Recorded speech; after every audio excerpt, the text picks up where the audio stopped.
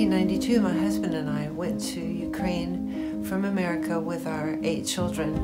We had 2 16-year-olds and it went all the way down to a 5-month-old. And being there and being a part of the school system and meeting so many people as we were planting a church.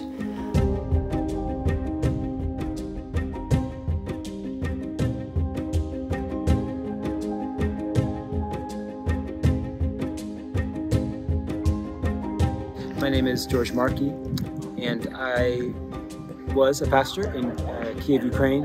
Right now, we left Ukraine because of the war, and so we're in Budapest, Hungary.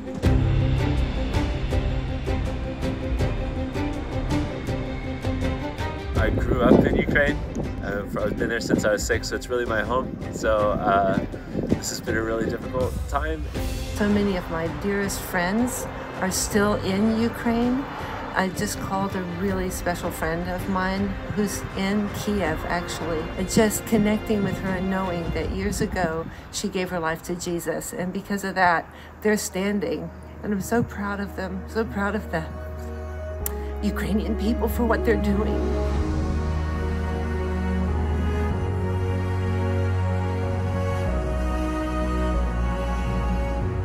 We're called to minister to Ukraine, and right now Ukraine is in Poland, and Ukraine is in Germany, and Ukraine is in Czech Republic, and in Hungary, and other countries, so that's where we want to be.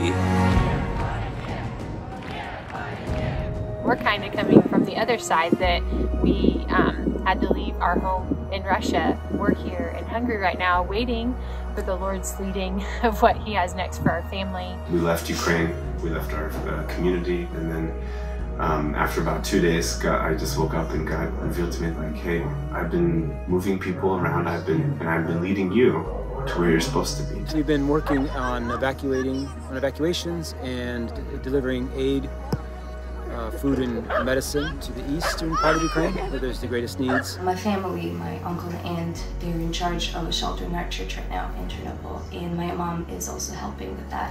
Every day we have like 60 people staying in our church. I thank you all so much for your hospitality here and your care for Ukraine. Right now we're looking to minister to refugees that are in Europe. We're going to do these worship events that will give them an opportunity to worship together, but then also to have a time of prayer and a time for people to share things that they've all gone through. A lot of people really want to tell their story.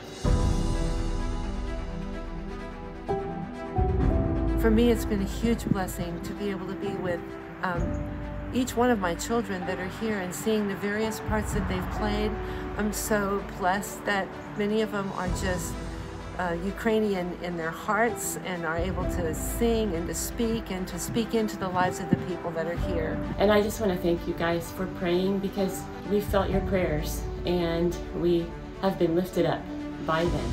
Prayers for our friends too that are still in Russia. We have many people that are like family to us that are still in Russia right now. And I feel so blessed to be a part of the body of Christ there at Costa Mesa. I love you guys, and we're connected in Him.